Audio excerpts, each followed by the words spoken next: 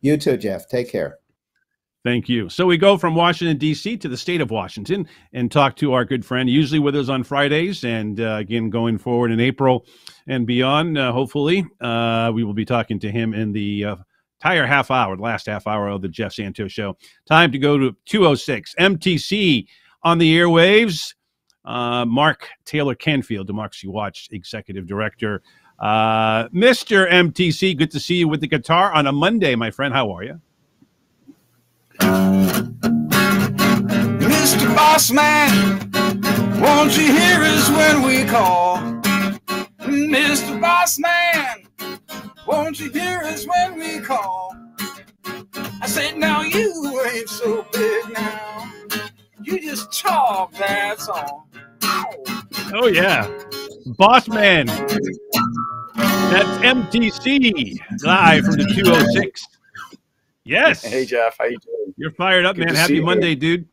Good to see you. Hey, I wanted to start off with, a number of issues, but, the Bossman, the Donald Trump thing tomorrow, how many people are really going to be tuned in to see whether or not he gets handcuffed tomorrow or, arrested? Are people in Seattle that you come across in your progressive city that you live and work in, are they concerned? Because, people who watch MSNBC and CNN are concerned, but I think the vast majority of Americans are not really that focused. What do you think? Tomorrow will change things? Well, if if they actually do something, that moves the goal of justice forward, I think people will pay attention. But I have to tell you, a lot of people are pretty cynical about, I guess it's been kind of the same way since Richard Nixon, right?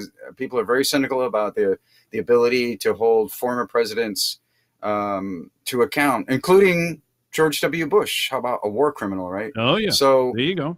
So, yeah, when Obama came into office and that all got swept under the rug, people just thought, well, I guess a presidential, if you get in the White House, I guess that's like a free ticket out of jail, like a Monopoly game, right? It's like, so we'll see. Yeah.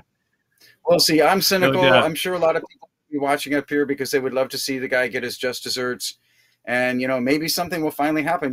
I mean, come on, William Barr should have charged him with obstruction of justice how many years ago?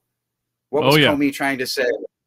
Comey was trying to explain that to us, right? I have a little video called Total Lack of Recall where Ashcroft is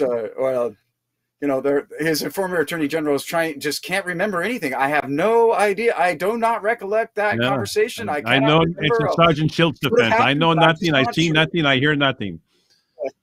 Yeah. No obstruction of justice here. And Trump, he kept repeating in his press briefing, no obstruction, no obstruction, no obstruction. No, I'm not a criminal. I am not a crook, right? I'm not a crook. We've seen that before. I just saw all the president's men. Did you over the weekend? Yeah, it's a great film. Did you watch it over the weekend? Yeah, it is. Anything. Yeah. Great film for journalists. I love films about journalism. I just saw one called what is it? What is the secrets law in England? The Official Secrets Act. There's one called Official Secrets that I just saw about a whistleblower there who actually got her charges dropped because the British government was so afraid that her attorneys were going to bring out documents showing that it was an illegal war when they went into Iraq with the United States. So sometimes check out Citizen King, of course, by the way, if it's the ultimate, that's the best one, right? I was watching a little Turner Classic Movies over the weekend myself, actually, and got to look into Charade, which was a very fascinating movie with Cary Grant. Judy. Anyways, what's up with Ms. Sawant? How's that labor organization going? Well, Workers Strike Back has been kicked off. She's had launchings all over the country in cities all over the country. I just did a video for the NPR Tiny Desk concert, so look for that on YouTube. And I got a bunch of new music coming out. Sweet. And Pramila Jayapal has been having tons of town halls, so we all love her. She wins with 80% of the vote. They can't ignore it. That's why she is the co-chair of the Progressive Caucus, right? She's not going away forever. Right. She's going to be here for a long time. Yeah. Right on. We're going to talk to you next Thursday, and then we'll be back the week of April 3rd into your regular time slot, my friend. Until then, Keep on fighting for us, man. Peacefully. Peace out, Jeff. Love you guys. See you later. Peace, man. Talk to you soon. That's MTC.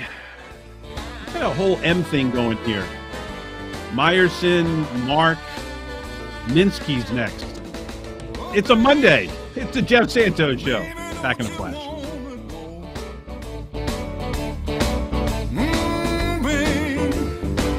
Haul packages for a living?